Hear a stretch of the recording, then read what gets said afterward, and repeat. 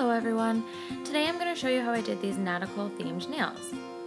For the anchor nail, I began with a black base and I used a thin striping brush and white acrylic craft paint to make the anchor.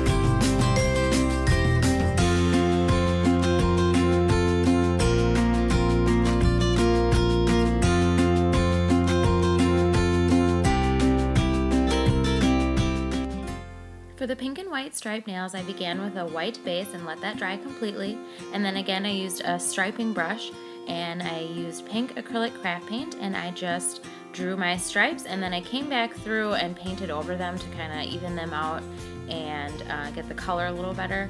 I am not the best at doing free-handed stripes, so this is something I definitely need more practice with, so mine don't look that great, but that's okay.